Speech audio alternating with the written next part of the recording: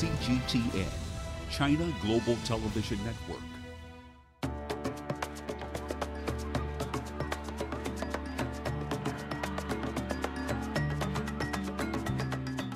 The African island of Mauritius, nestled in the Indian Ocean, emerged after an underwater volcanic eruption about 8 million years ago. This unspoiled paradise, without an indigenous human population, was colonized by the Dutch in 1638, the French in 1715, and the British in 1810. With the colonials came slaves from Africa and indentured laborers from India and China, who in turn brought to the island their languages, religions, traditions, and foods. By the time of political independence in 1968, Mauritius had already developed its unique melting pot characteristics.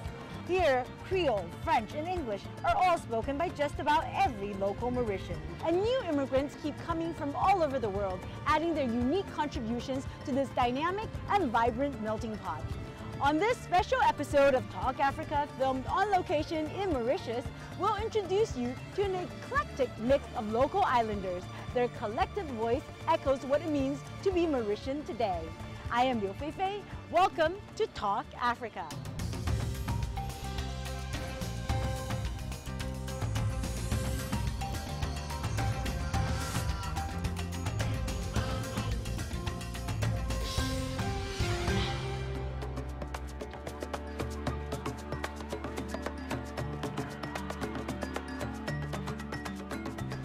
In Mauritius, Chinese New Year is marked as a national holiday, as an indication of the significant presence of Chinese culture on the island. Today, not only have the descendants of early Chinese settlers integrated into Mauritian society, but practices such as traditional Chinese medicine have also taken root. In the first part of this episode, we get to meet Mr. Vincent Achuan, whose father, Sir Jean-Etienne Moulin Achuan, appears on the 25 rupees Mauritian banknote for his many outstanding contributions to Mauritius. And later, we learn about how the practice of traditional Chinese medicine is gaining ground in Mauritius. Let's take a look.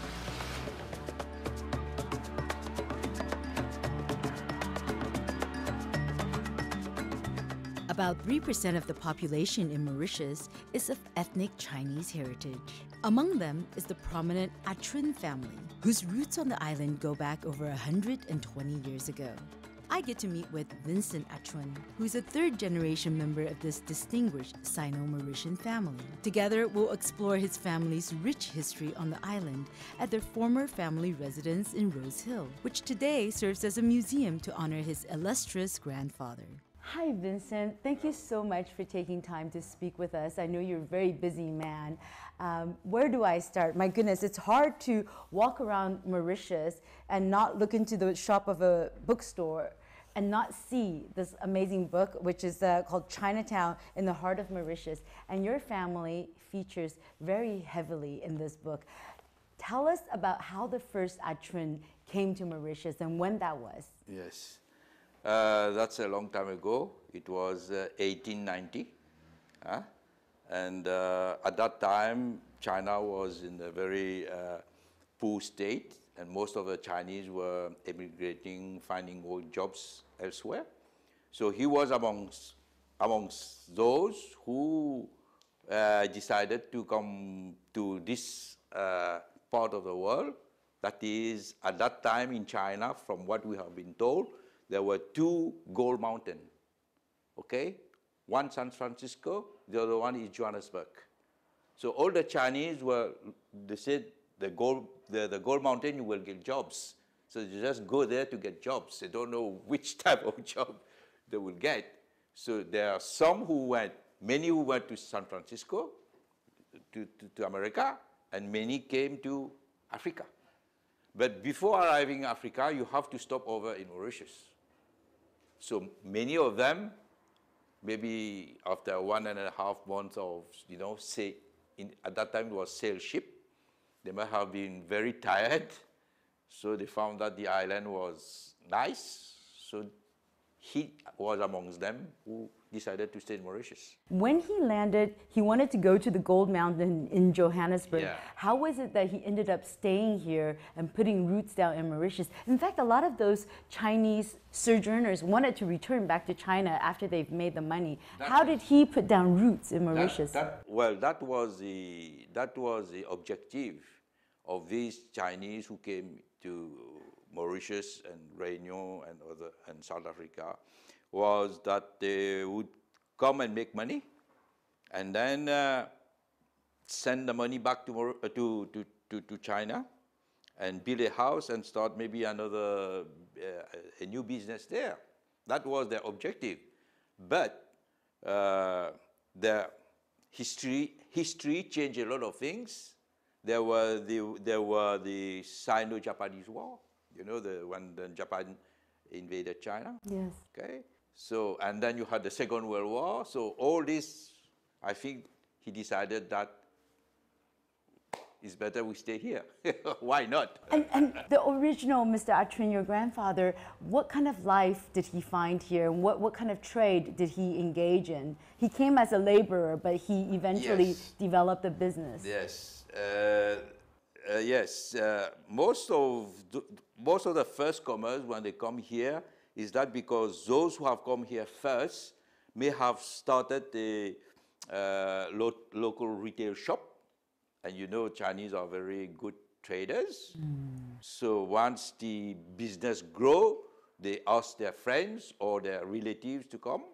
And this is how my grandfather landed here. Maybe he started to work as a cook, because, you know, food is very important. Very important to the Chinese. For those who have got money, they have to get good food.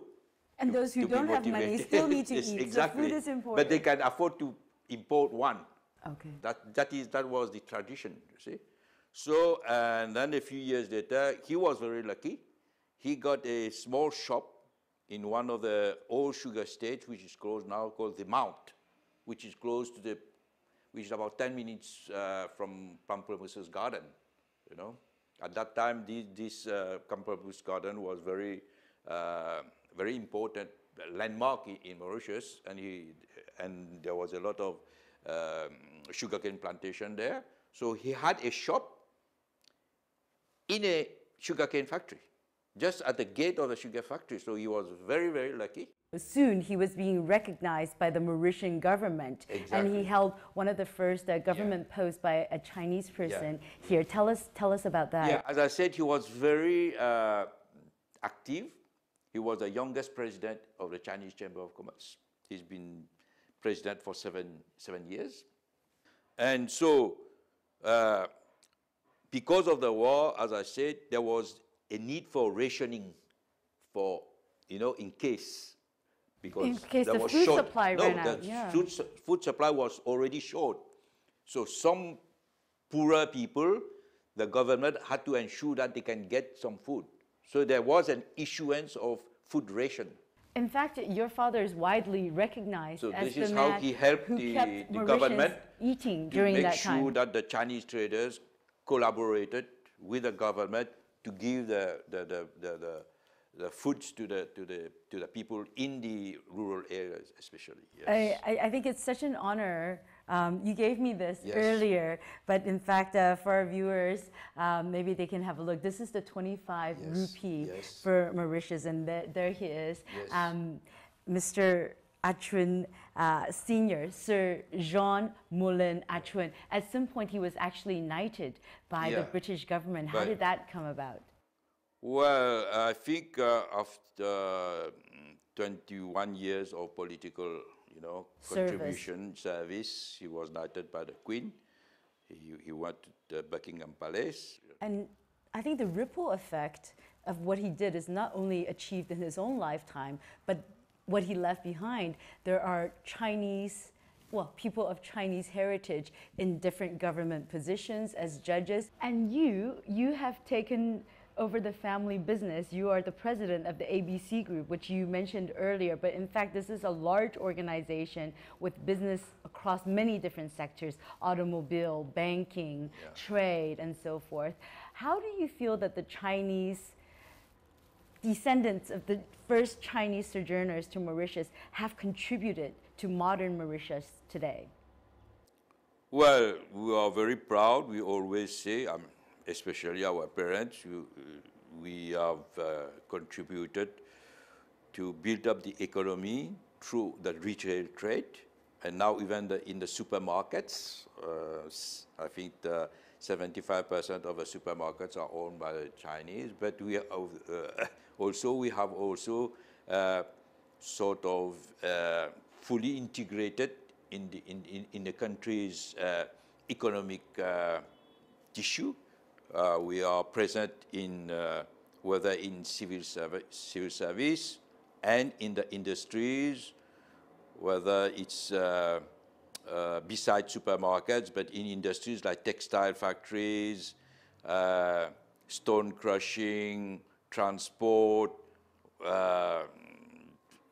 chicken farm, a lot of diverse industries in Mauritius. I think it shows our the Chinese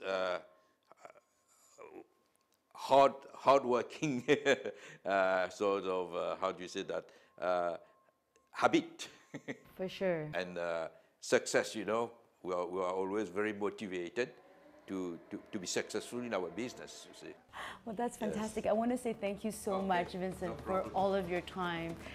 Indeed, the embrace of Mauritius has welcomed generations of immigrants from all over the world. And like the Achuans, they too have contributed to the island's DNA through their impact on Mauritian society, economy, and culture.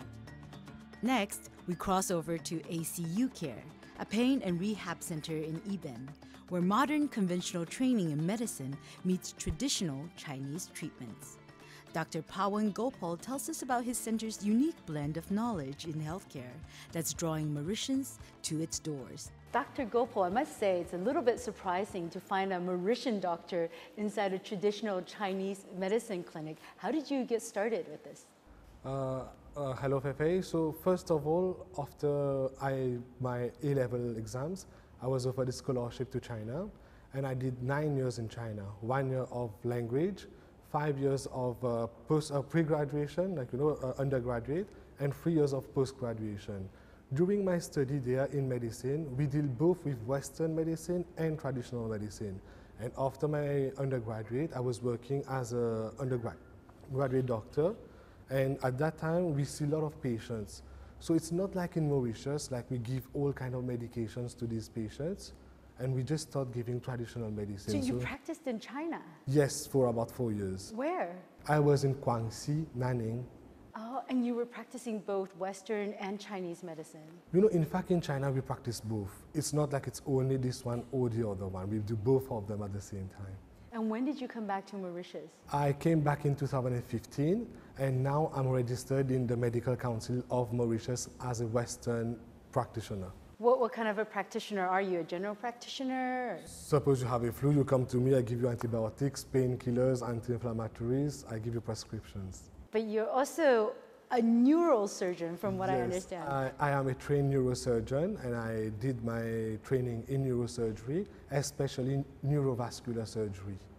Wow, that's serious. What is the connection with neurovascular surgery and traditional Chinese medicine? You know, anything that concerns the neurons, the brain, we have a rehabilitation with that. And rehabilitation, it takes time. We cannot give any medication to speed up anything. So at that time, we have to take more help from traditional side to make the body more okay, more strong to deal with the problem. So that's when I became more interactive with traditional medicine. Even when I was in China, we have rehabilitation centers and we have traditional centers. So they both come together with our treatment, and we give them a package all together. I mean, what I think is really interesting about you is that, well, not only because I know you speak fluent Mandarin, but also that you are a neurosurgeon. A lot of Western practitioners, they say, oh, traditional Chinese medicine is not really proven, maybe it's not effective. What would you answer that? You know, in fact, lots of new data are coming, you know, because in medicine, we always talk about research. We take a group of people, we give one treatment, and we give another treatment to another group of people. Or two kinds of people, one want to do one treatment and not the other one, and we compare. lots of studies, yearly, monthly, daily, they are coming to say that acupuncture is helping in fibromyalgia, migraine, insomnia, and all kind of illness. So it's not me who is going to say that, but it's the studies that are saying that. So everyone is saying that traditional medicine is working. Are there instances where Western medicine is the way to go, and then are there other instances where Chinese medicine is definitely more effective? So for me, as a potential patient, how do I decide which route to go? This is the whole idea of this center, because I'm a Western practitioner, so I know everything how we are going to deal with a patient. Suppose someone comes to me with one kind of a pain. I will give him medications, very probably anti-inflammatories to decrease the pain, but this is only, as we say in Chinese, it's only for the surface. But traditional medicine, we deal with the root. So together, we decrease the pain and we give traditional touch to it to take the whole body to another level, and it's working magic. Lots of people are very interested. In fact, I want to ask you, I've been working so hard, I have a pain in my head. Okay. I don't know what kind of a pain it is. So how would you be able to help me? Let me see. From the traditional method, we have a palpation that we use 3 fingers in traditional medicine, usually 1 or 2 in Western medicine. And I can say you're very you're very weak. Maybe because you're not sleeping well, you're working too much, or maybe it's just the chronic fatigue that has accumulated. And what kind of treatment will you be able to So first of all, we will that? have to make you sleep properly.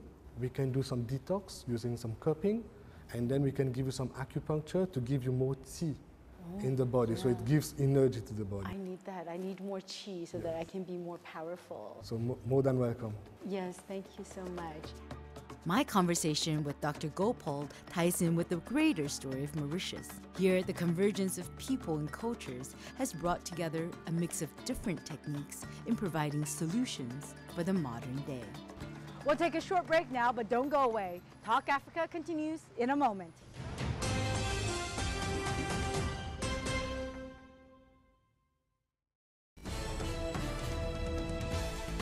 China Global Television Network. From broadcast centers in Beijing, Washington, and Nairobi. A unique global perspective. 6 channels and a video content service. News when you want it and where you want it. On TV screens, websites, mobile platforms, and social media. CGTN. See the difference.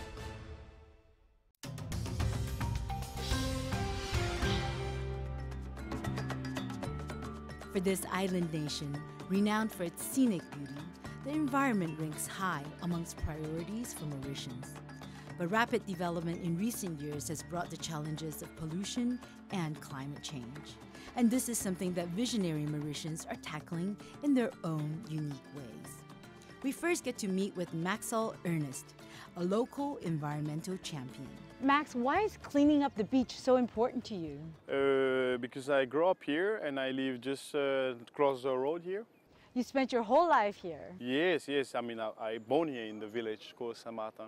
What's interesting in our learnings about Mauritius is that this was an island that was uninhibited before. It was just the dodos. So everyone, in a way, is an immigrant. When did your family come to Mauritius? I mean, it's been generation, maybe 500 years. They've been coming by the ship here and like a slave, coming from Africa and bring by the ship here.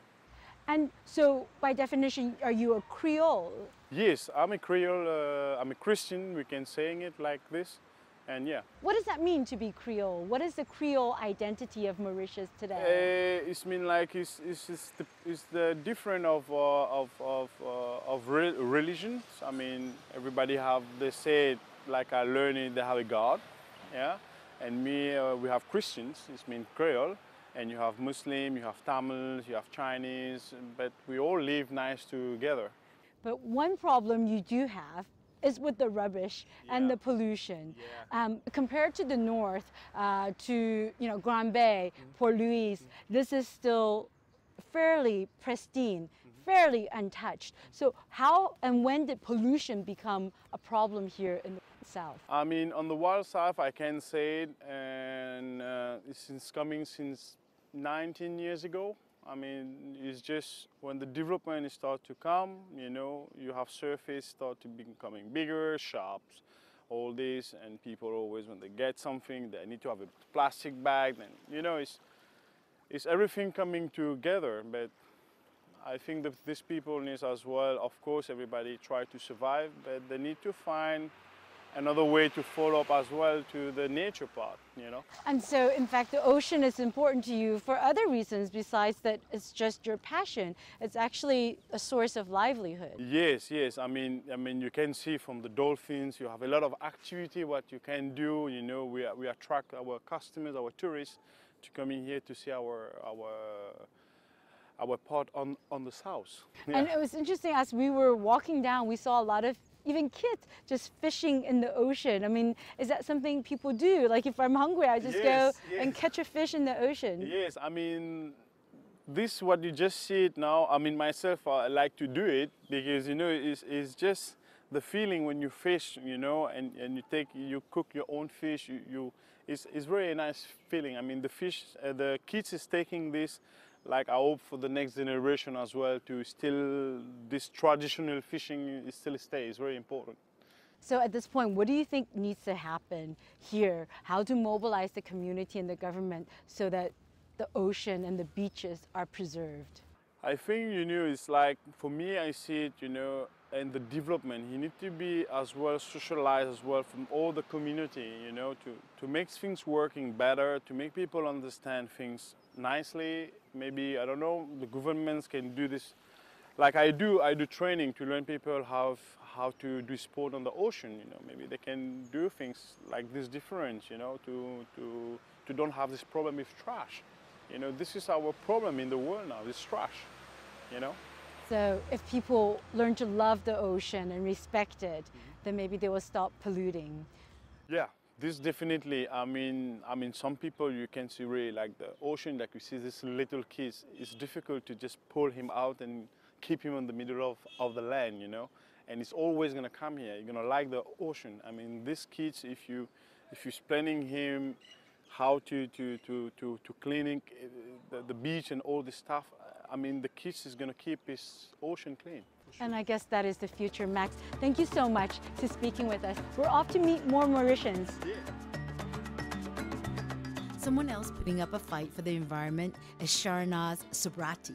She uses her works of art to raise awareness about coral reef preservation. I meet her at her studio where art meets environmental activism.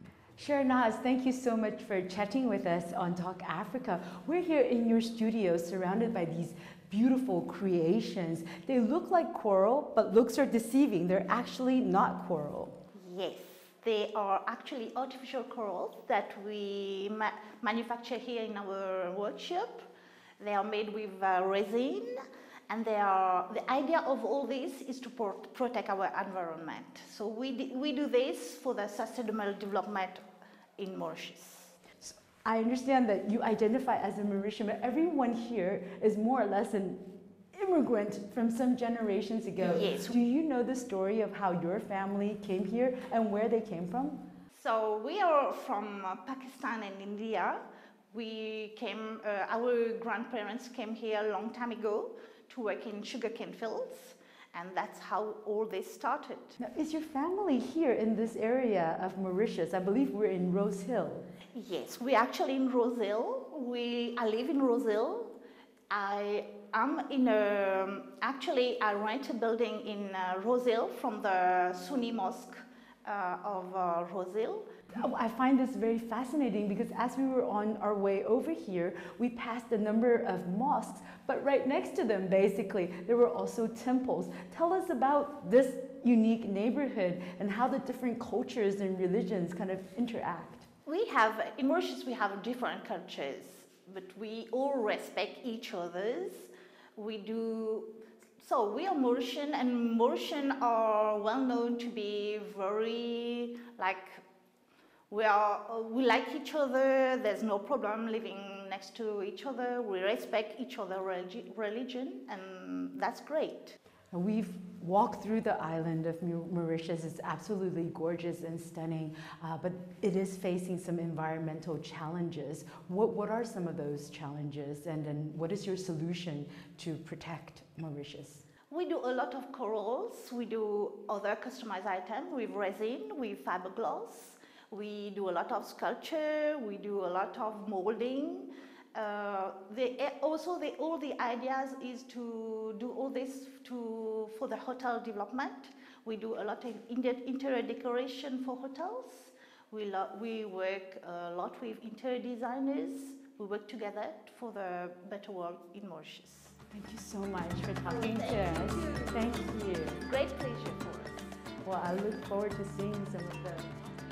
Stemming from the colonial history of Mauritius, French culture still has a significant presence on the island today. And this cultural heritage is brought to life every day by Franco-Mauritians, who are the descendants of early French settlers to this island.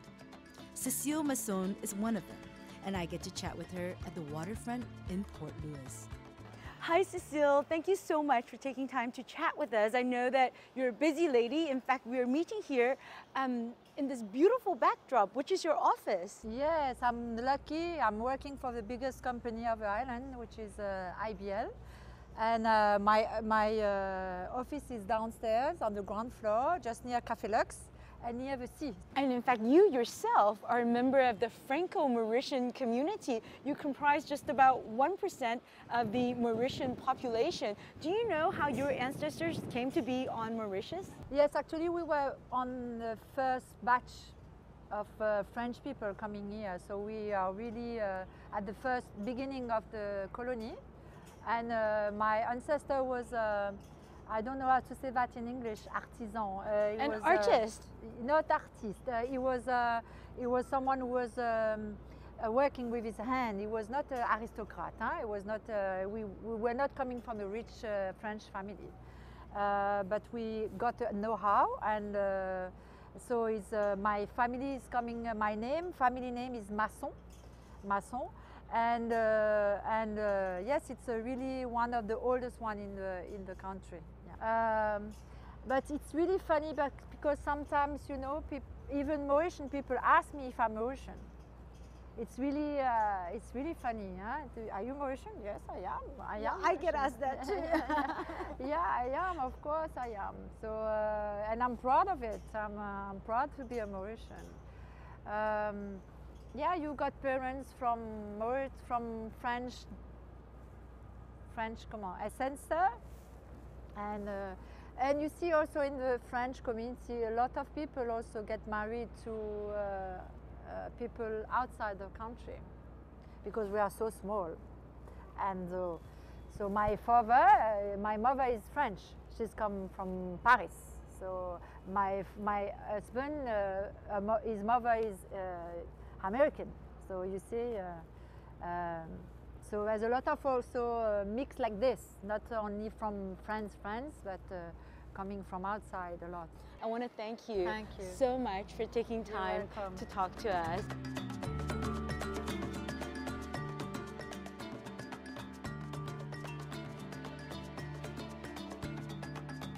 As this dynamic island paradise continues to attract and absorb peoples and cultures from all across the world, that's all we have time for this week on Talk Africa. A big thank you to all our guests on this special episode for sharing their insights. Remember to catch this and more episodes of Talk Africa on our YouTube playlist and the CGTN Africa website. We'd also love to hear your feedback through our social media handles on Facebook and Twitter. Do keep the conversation going and tune in again next week for more of Talk Africa. From me, Liu Feifei, and the team here in Mauritius, see you next time.